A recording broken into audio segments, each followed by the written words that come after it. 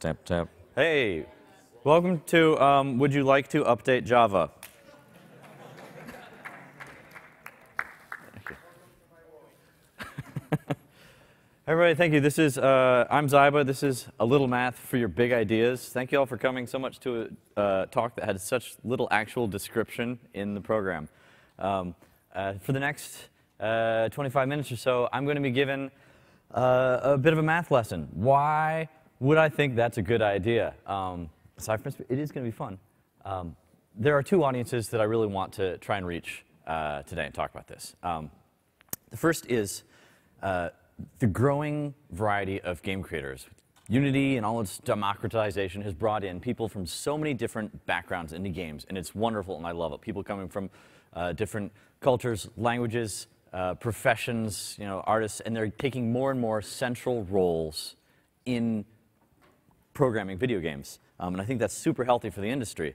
I myself have a bit more of a traditional background through computer science and a bunch of math classes. Not that I remembered everything I was taught, but it gave me a lot of confidence that I know how. I did this in undergrad. I sort of remember I have these ideas. I can implement them. And what I want to share is a sense with a lot of people who may feel that they are outsiders to being able to implement something that involves some math, that there are a lot of really simple things you can do, and that you should dream bigger and include some of these ideas in what you attempt to do. The other audience I'm hoping to interest with this talk is people who are interested in buoyancy, making things float. So I'm going to give some examples of how to use some vector math, some very simple linear algebra, and I'm going to tie it along the way to the examples of making things float.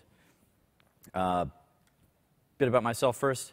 I'm Ziba. I also go by Popcannibal, local here to Boston. I make games. I work with local artist Luigi. We made Girls Like Robots, Elegy for a Dead World, and now we're making Make Sail.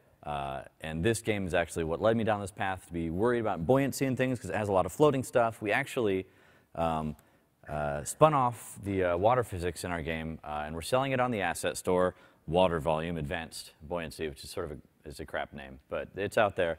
I really didn't want this talk to be an infomercial, so if any of you are interested in the code for all the water stuff we'll be talking about today, please just email me. I'll have my email later on the slides, and I'll send you a voucher for the asset store.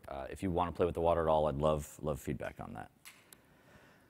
Okay, so here is our syllabus, what we're going to be doing today in class. All right, so we're going to make things float, and we're going to make them drag in the water, but only the underwater parts of the objects. And we're going to account for the surface area of the objects when they're moving through water. We're going to do this on waves, and we're going to have 1,000 of them. And we're going to do this in the next 23 minutes. Okay, so start real basic here. In Unity, the rigid body class, component which comes with it, is really what's doing all the heavy lifting here. You get this on an object, and pow, physics, falling, tumbling, bouncing off each other, that plus some hit colliders. So a lot of what we're going to be doing today is applying some forces to existing Unity rigid bodies. All right, so, I have a lot of GIFs, so I was excited about that. Nice moving things. All right. Here is an animation of an object falling down into water, and the water is doing nothing for it. So I have this white vector here. You'll see this white arrow pointing down, and throughout this presentation, that's going to be the velocity of the object. So the velocity of this thing is shown that it's going straight down. So we know that when it hits the water, the most natural thing to do would be let's have it go back up. I want to tell this to go back up. I want to talk to the rigid body and add a force to it. So rigid body.add force. How do I communicate force in Unity? This is going to be vectors. All right, what is vector? A vector is direction plus magnitude, easily confused with a position, and tremendously useful. So this is a position. All right, this may be super basic. Don't be insulted. It gets a little bit more or something. But anyway, so this is this blue point is at one to the right, 1 up, and 0 in and out. There's nothing popping out of the screen. This is position 110. This is vector 110. It is the journey 1 to the right and the journey 1 up. It's not that position in space.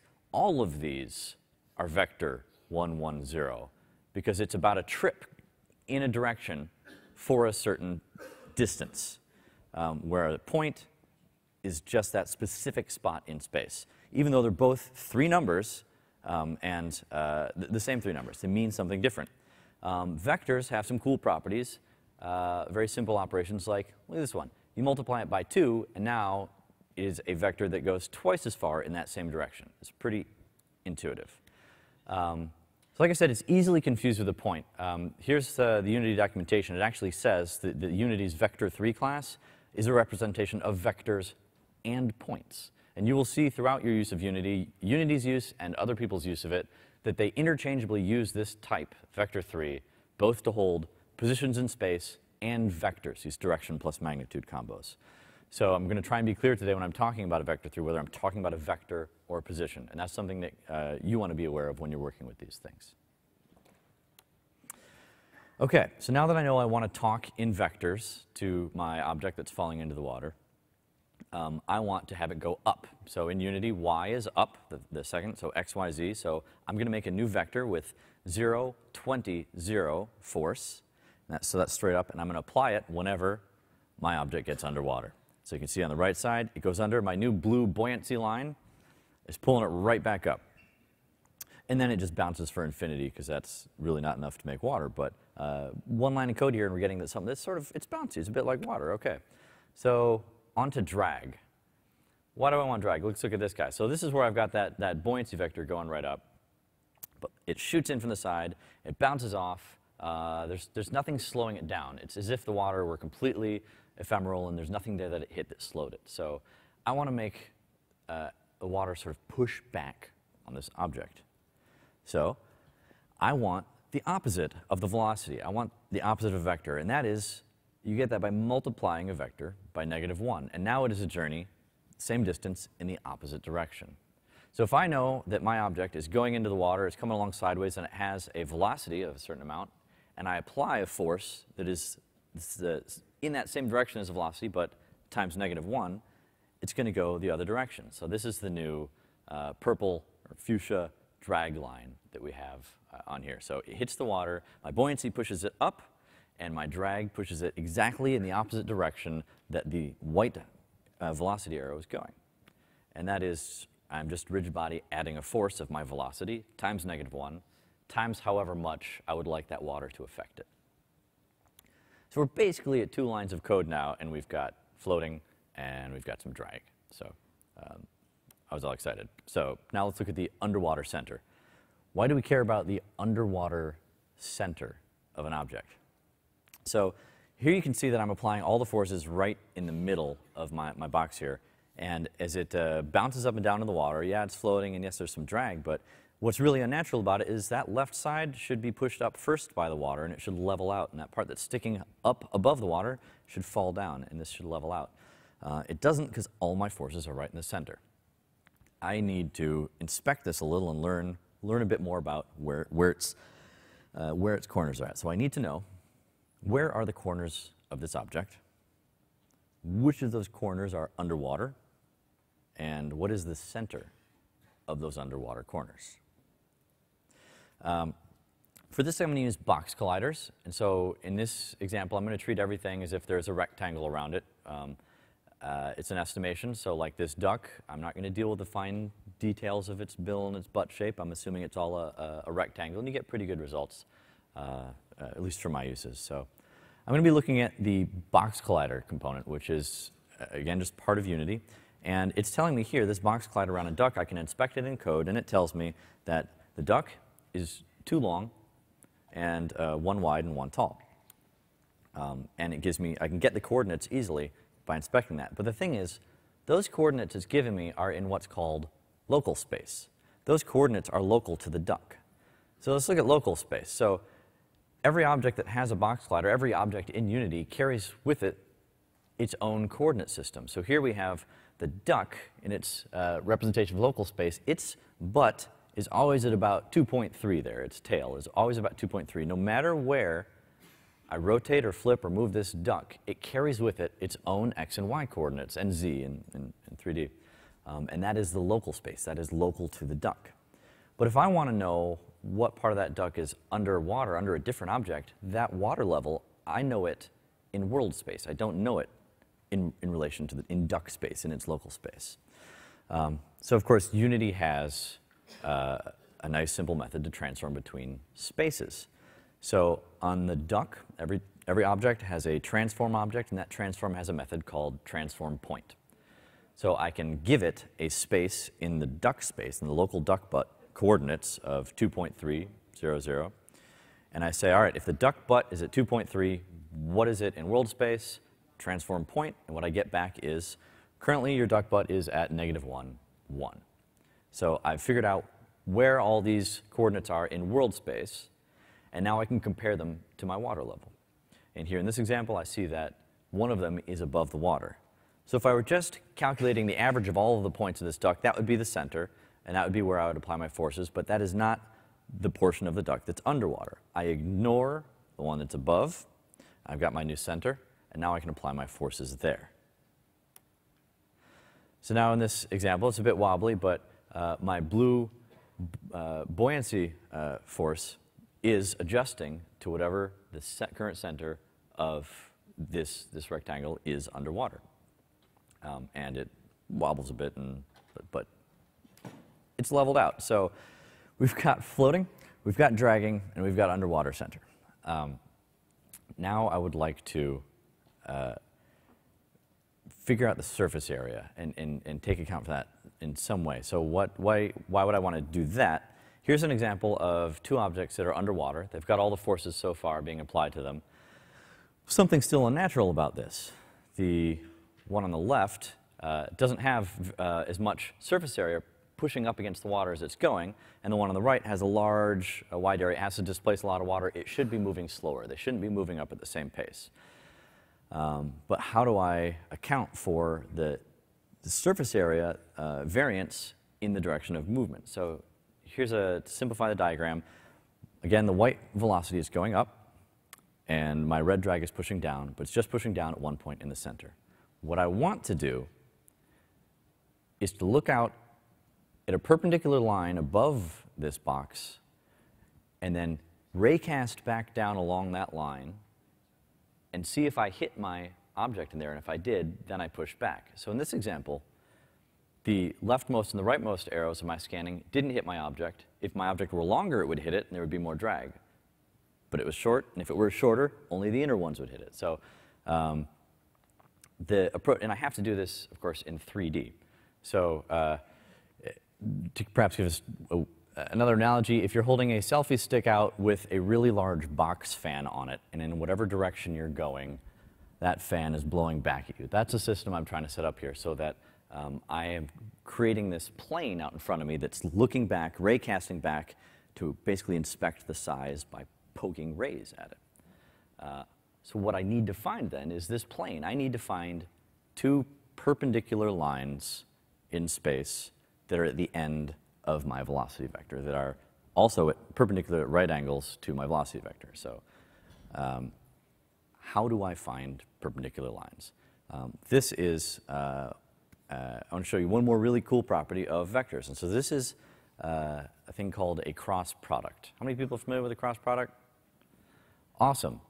Why am I even talking? You don't know what a cross product is. All right, anyway, so you get a refresher because it's got one of the coolest mechanisms for remembering a mathematical operation that I know of, and it's the right-hand rule. So the cross product, written there's a little cross there at x. It looks like it might be times or multiply. It's called cross. So cross product is if you take the cross of two vectors, the result will be a third vector. And that third vector will be perpendicular to both of those first two vectors. It's going to be at a right angle. So the right-hand rule, to help you remember, if I cross my pointer finger as the first one, and I invite you all to start pointing. It's a cool thing to do. Everybody's doing it. You look silly if you don't. You take your pointer finger and you cross it with your middle finger, you get your thumb. And your thumb is at a right angle to both of these, unless you were really working hard to do something strange with your hands. And so no matter how I turn my fingers, this relationship stands. No matter how I actually rotate my middle, the relationship between my middle and my pointer, I'm still going to get this perpendicular thumb to it. So this is a way to get perpendicular lines from a vector. But in the case where we were before, I only know one vector. I only know the direction of velocity that my object is going in. So what am I supposed to cross it by to get to figure out a new line? So the weird thing is, well, if I point my finger out in my direction of velocity and I want to find out my thumb, where do I need to point my middle finger?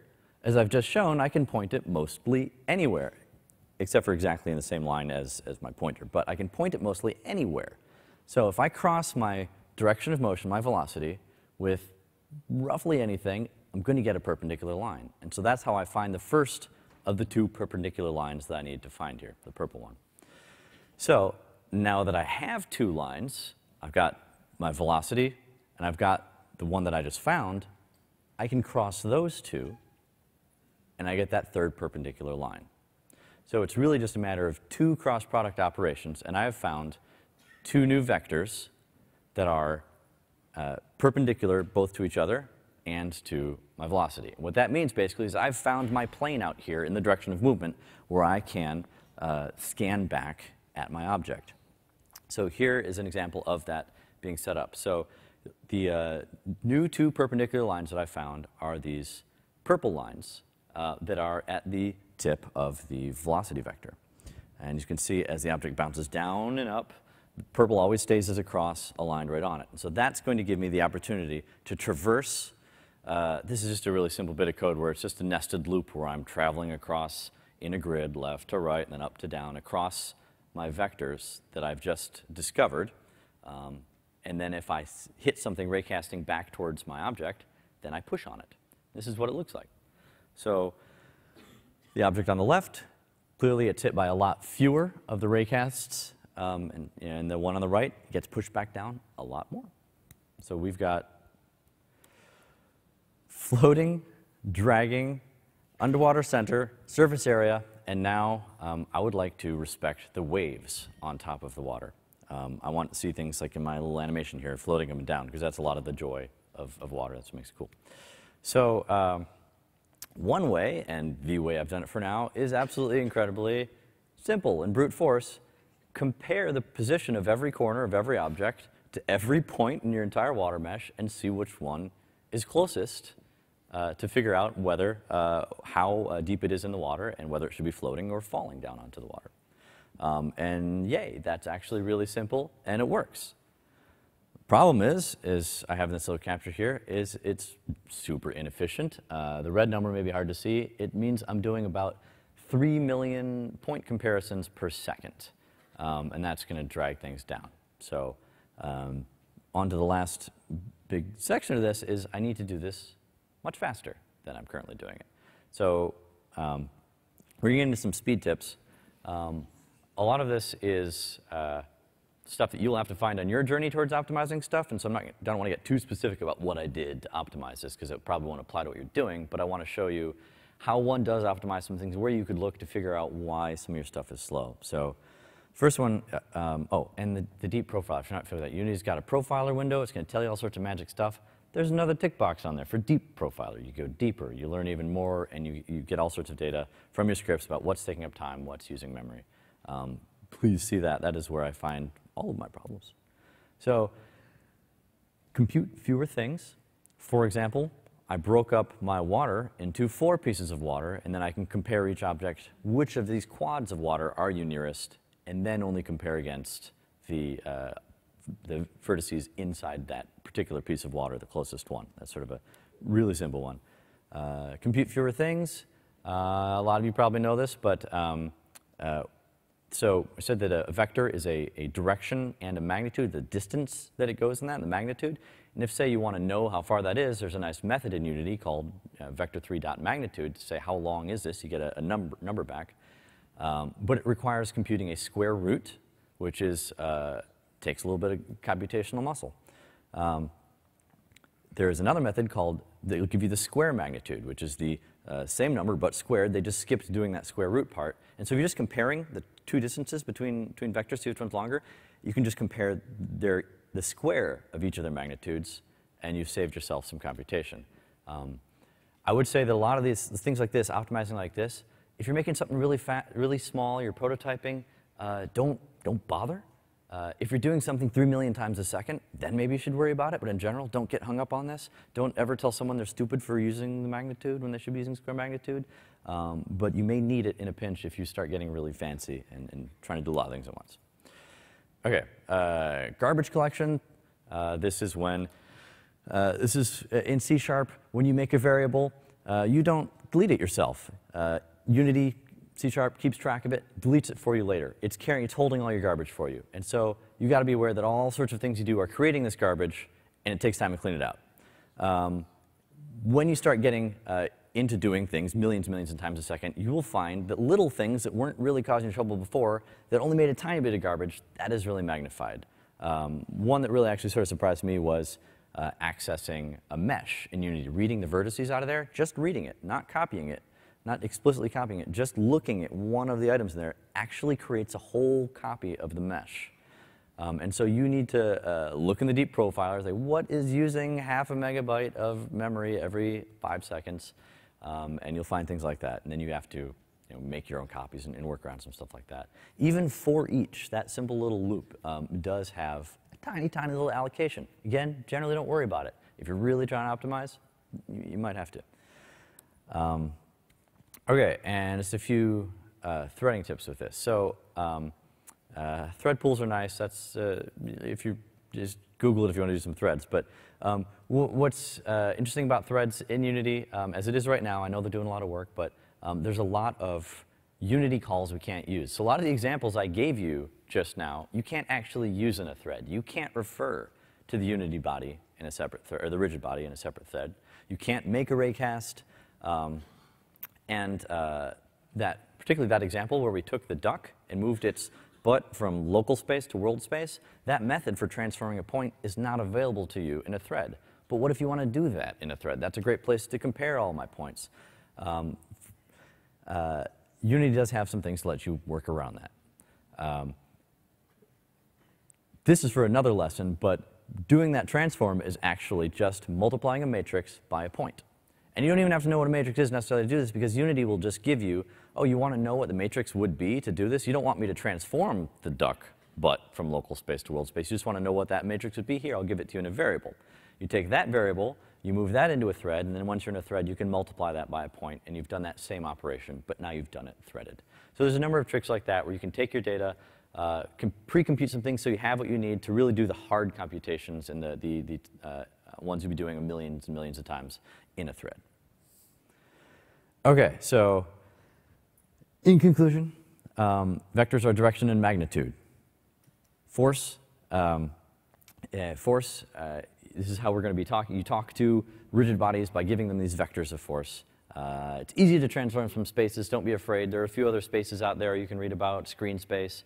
You can handle this. Vector3.cross.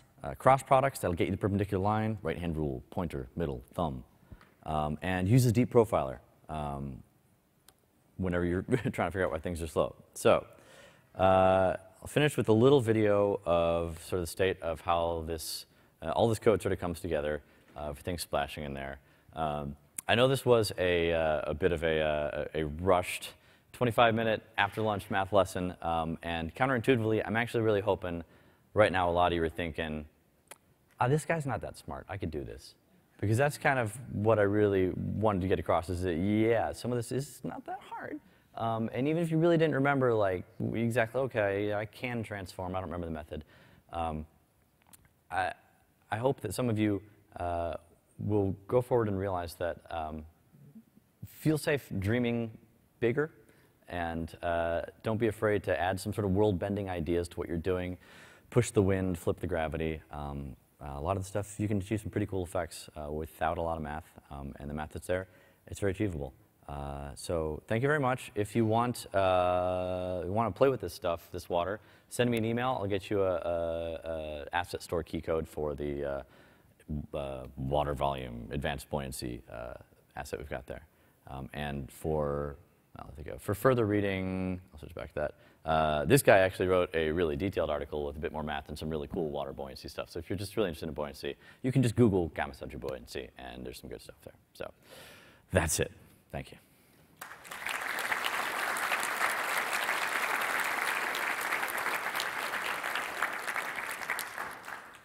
Any questions? We have a couple of microphones there and there.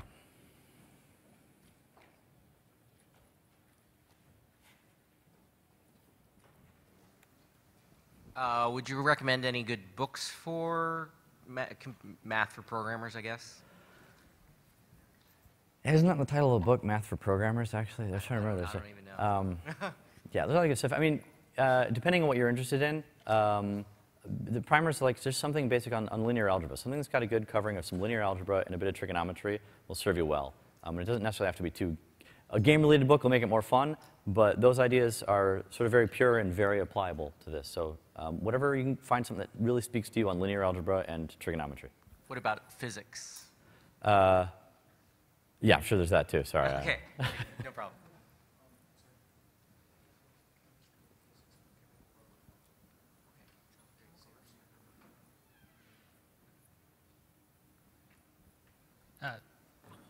Sorry, okay. Just resources about optimization, kind of up-to-date resources. Where would be a good place to look? These are good questions. I mean, Unity's documentation has a whole lot of, do's and don'ts. They're a little scattered around. They are. Yeah. You're going to find various people's blogs. People are going to go into, like I just did, I went into the parts that mattered to me on my little journey here. And you're going to find some other blogs that are like that. So I don't know offhand a general good one. All right. Thank you very much.